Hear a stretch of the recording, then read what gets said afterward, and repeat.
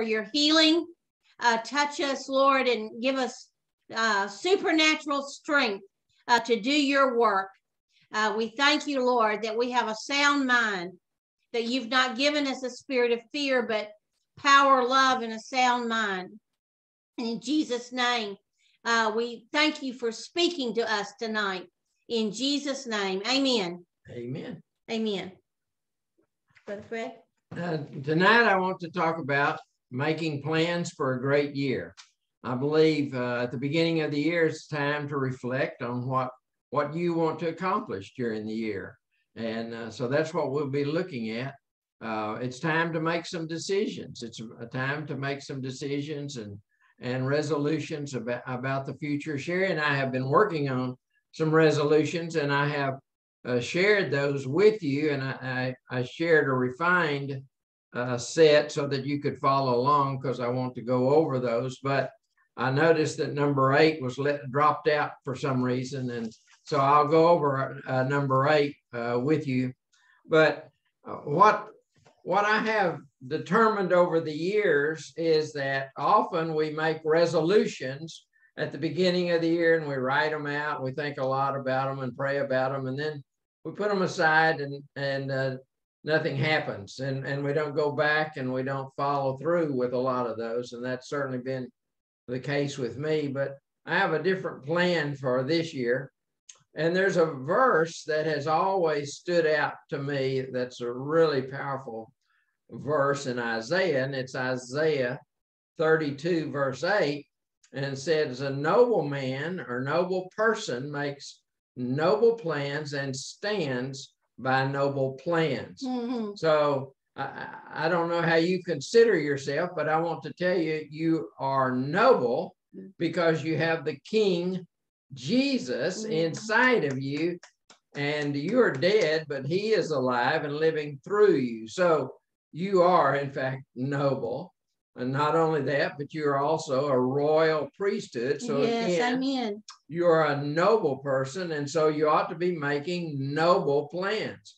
Now, how can we make noble plans? Well, we're going to have to consult God and the Holy Spirit and Jesus, because that's the only way we can make a noble plan. We can make all kinds of physical plans, but a noble plan has to be inspired by God.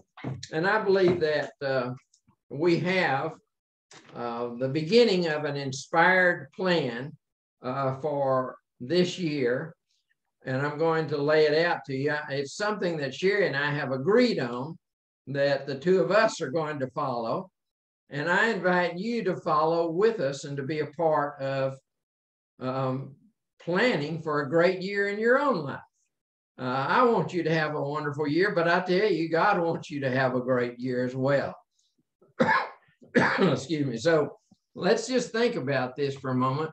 You know, if we don't make, there's this old adage or old saying that says, if you don't stand for something, you'll fall for anything. That's right. And so let's make a plan, and let's develop some decisions about what you want this year, 2022, to look like. What is it you want it for you? What do you want to accomplish? Well, there's a lot of decisions that you can make today that will help you in the year ahead. But if we don't make any decisions here at the beginning of the year, then we just have to accept whatever comes our way. But the whole idea of this message today is that you are in the driver's seat about your year, about the whole year. You are going to determine the outcomes, and you determine them today. You don't wait until December the 31st of this year to determine what your year is going to look like. You determine it early on. And you are a noble person, and it says you make noble plans. And so I'm going to show you how to make noble plans. Now, the reason that a lot of resolutions that people make in the first of the year don't work is that they're all about themselves. They're not accountable to anybody, and they don't show or share the resolutions with anybody. They just make some resolutions, write them down, put them in the desk drawer, and forget them. Mm-hmm. Those are not going to happen. They're not going to be fulfilled. And so what I have today, I believe because of the inspiration of the Holy Spirit, I have an inspired plan that we can follow that will help all of us. And now the thing about the body of Christ, we are all together. And it's none of us is an island unto ourselves. That's right. And so we can all make plans, and we can affect each other and encourage each other and keep each other accountable. So there's some ways that you can develop an effective year, an effective plan for this year, so that you will have a great plan and a great year. And that's what we want to do tonight, is to talk about how can we plan a noble plan? How can we make a noble plan, and how can we stand by it? So both of those are important, making a noble plan and standing by it. And what I'd like to tell you is that, where do you get the inspiration for the noble plan? Well, it comes from the Word of God. Amen. The Word of God is going to lay out a plan for this year. And the place where I started for our plan that Sherry and I have worked out is in Hebrews.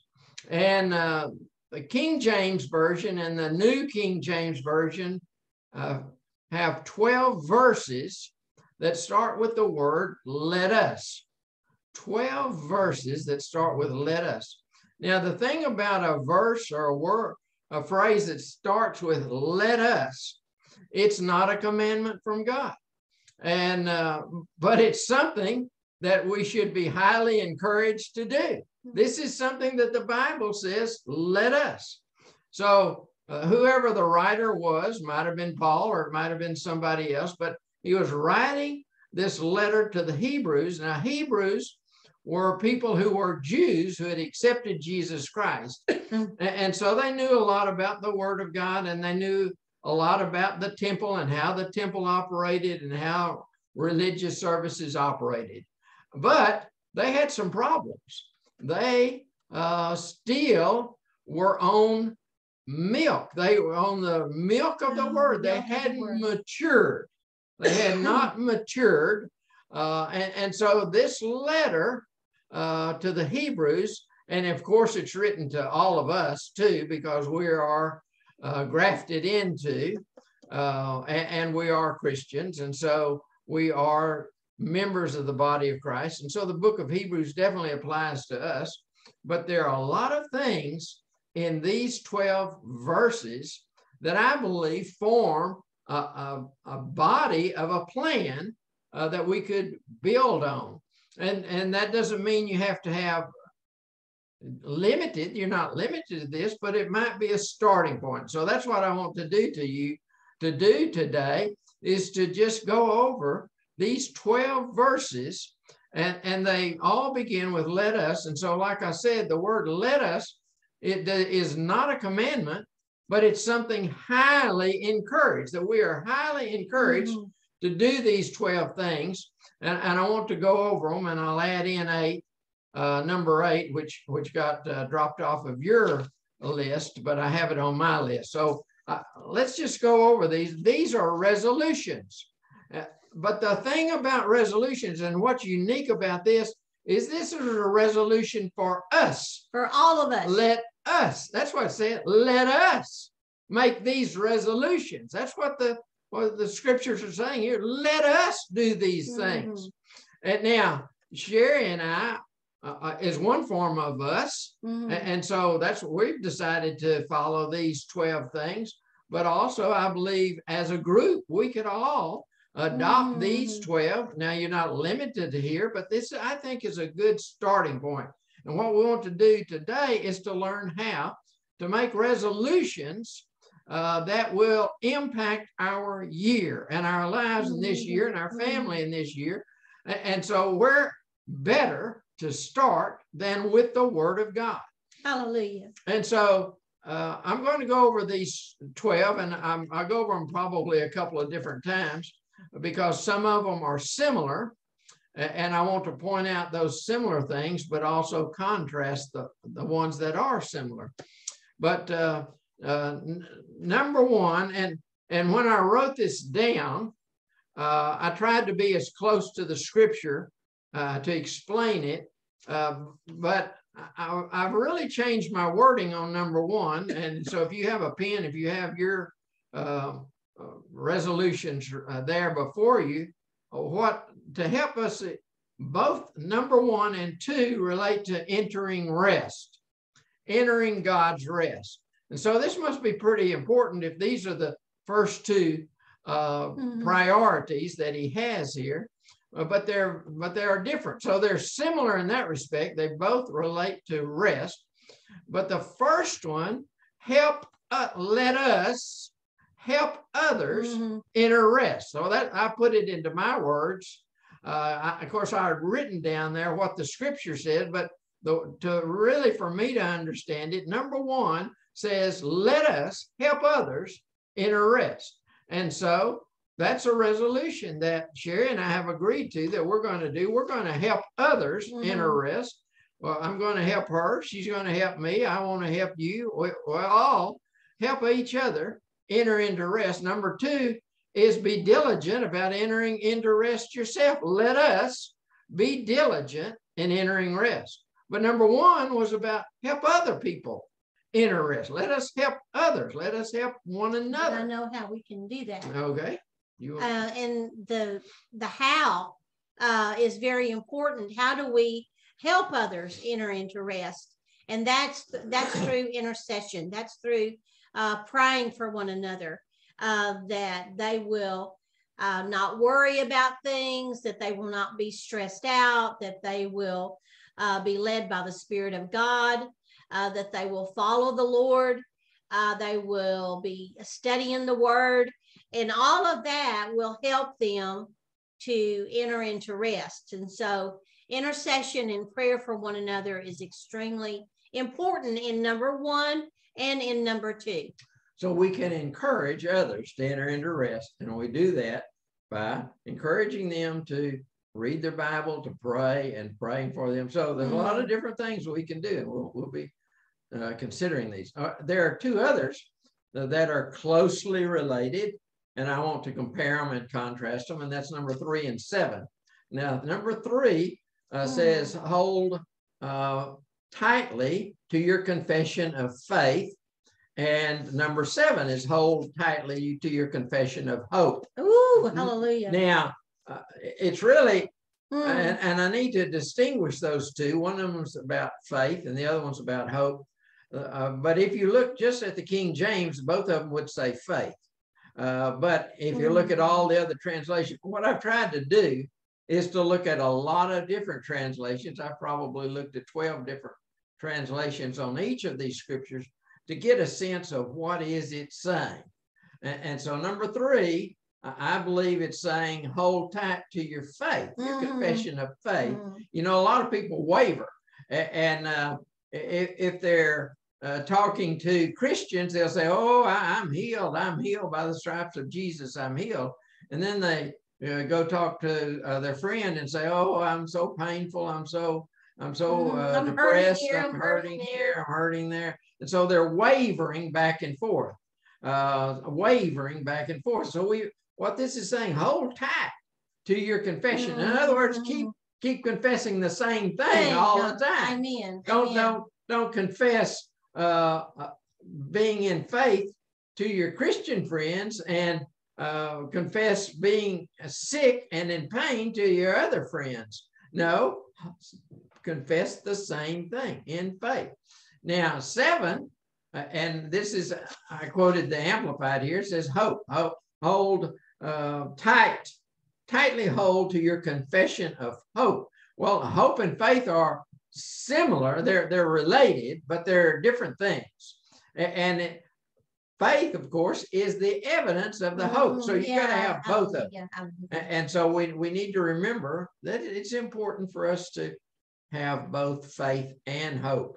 And so confess hope and confess, what are you hoping for? See, we're talking about today about planning for the year. What are you hoping for this year? Are you hoping for a good year, a great year, a bad year? You don't know. You don't have any hopes. No, this says you better have some hope.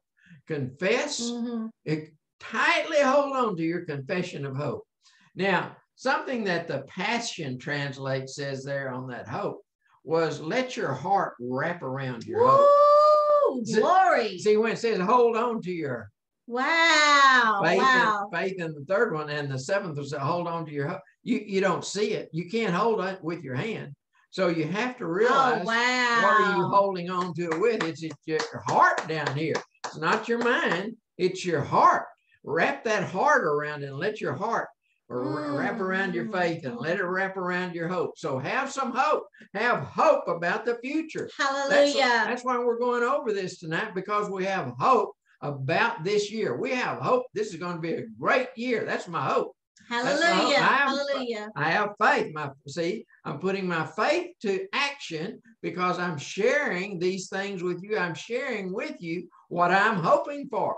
I'm hoping for a great year, but not just for me. I also want a great year for Sherry, but I don't want just a great year for me and Sherry, or Sherry and me. I want a great year for you, each one of you, and your family as well. So this is my hope.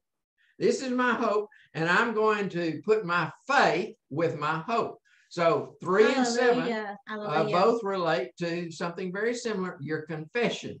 You need to have a confession about what you're hoping for and a confession about what you're believing, and that faith should be girding up your hope. That's exactly okay. Right. Now, there are two others that are closely related, and that is number 4 and 6. And number 4 on my list is about go to the throne of grace. Grace, amen. So draw near to the throne of grace. And the other one is number 6. Of course, that begins in Hebrews 10, verses 19 through 22. Okay, so what this says is about come to the most holy place.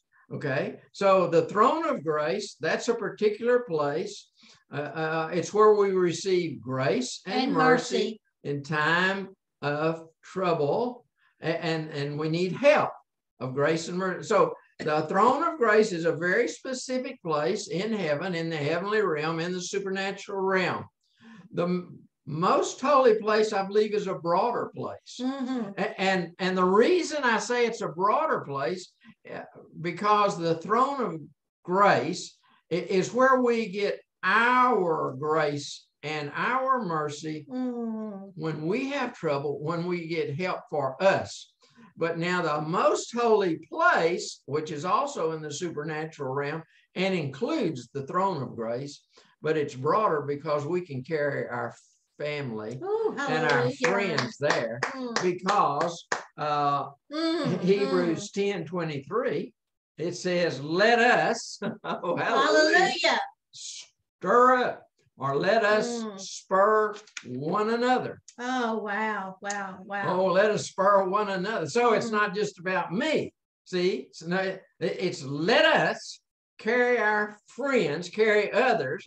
Let us carry our family. Let's carry one another into the most holy place. See, there are no limitations in the most holy place. But the throne of God, I believe, is a specialized place where we get our needs met for us. But now in this most holy place, which includes the throne of grace, I believe it's broader and it's unlimited, and you can carry others there. And what by the Spirit. By the Spirit. And what does it say to do? It says to stir them up or spur them on in 2 areas, in love and in good deeds. Hallelujah. Hallelujah. Hallelujah. So yes, they're very close, but I think that one is the one we carry. That's where we carry our family and our friends. And we do that with our prayers and with our supplications and our requests. We make, oh, glory to the Lord. Make all of those things known to the Lord. So I've shown you that 6 of these verses, there's some similarities in there, but I've tried to distinguish. So let's just go over the 12 resolutions. And now, as I present this, I want you to think about, can you agree with us that when it says let us, that you're in agreement that this is going to be your resolution for the year as well, that we can come together as a group of loved ones who can, and believers, that we can lift each other up in these areas and hold each other accountable in these areas. Because this is what Sherry and I plan to do this year. We're going to take some of the topics in these resolutions and these 12 different things, and we're going to teach on them from time to time during the year to help us all understand them better and to hold us accountable and remind us, oh, this is something I resolved to do. I made a resolution about this earlier. And so this is the plan. We have been in prayer. We have identified 12 resolutions for the year to help us all have a great year, not just a mediocre year, not just barely getting by, not just existing this year, but a great year for all of us and our families. And see, noble people will make noble plans and stand by them. And because if we don't stand for something, we will fall for anything. Okay, so at the end, after I go over these 12, I want you to be thinking as we're going over them, can you agree with these things? And this is all Bible. I don't see you say, oh, I'm just going to mark out the book of Hebrews. It's the part of the Bible. It's the Bible. And these 12 verses, they're the Bible. They're coming right out of the Bible. Can you agree with them or can you not? And do you want a better year this year than you had last year? Do you want a better year for your family than you've had? Do you want a great year? I believe we all can have a great year. Amen. And I believe the Holy Spirit is showing us how we can have a great year. And so after I go over these 12 things, 12 resolutions, I want you to make a note as you go by. Yes, I can agree. I will agree. I will. At the end, I'm going to ask you, are you willing to make these resolutions yours this year? You can make other resolutions, and maybe you've already made some resolutions for the year. And if so, well, that's good. I'm glad you have. I'm glad you've thought about the year. But if you haven't, it's not too late. We'll do it tonight. Give you an opportunity. These are 12 verses related to let us. Hallelujah. Hallelujah. So the first one, of course, hallelujah, is let us help others enter into rest. So rest must be pretty important. And that's Hebrews 4:1. Number 2 is let us be diligent about entering into rest ourselves. And that's Hebrews 4:11. Number 3 is glory to God. Let's make hold tight our confession of our faith. And number that's 4, Hebrews 4:14. And number 4, which is Hebrews 4:16, come near, draw, let us come of grace. To the throne of grace. Number 5, and this is pretty important for all of us. This is Hebrews 6:1. Come to maturity. Let us press on to mature. To maturity. That's pretty. That talks about growth. That talks about getting off of the meat and starting to eat the meat. Off the milk and start eating the meat. And so this is pretty important. Hallelujah. Number 6 is come to the God in the most holy place. That's Hebrews 10:22. Now 23 then. This is number 8. 20, number 3. That's 7. Oh, I'm sorry. 7 then is what?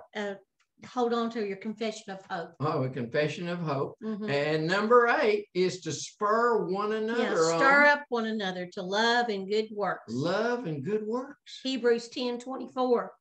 And then we're down to number 9. Number 9, let us run the race of faith with endurance. Hebrews 12:1. It's a race of faith. Yes. And we do it with endurance. That's the reason we need to be encouraging one another, because one may fall, one may get weary, grow weary during the year. We pick each other up. Hallelujah. We encourage each other. That's what it's all about. Then the next one is show gratitude. Yeah, let us show gratitude. That's Hebrews 12:28.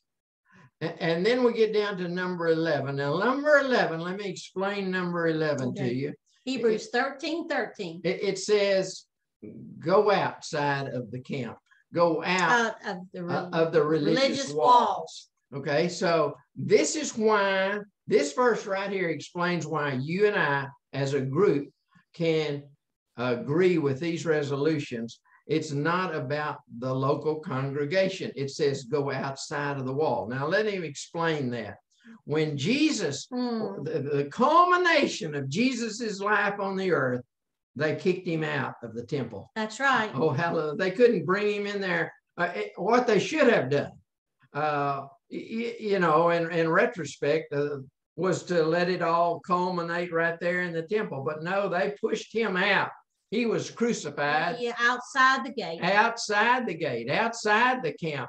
And some people went out there to see him. Some people went to mock him, but some loved ones stood there and watched what was happening to him.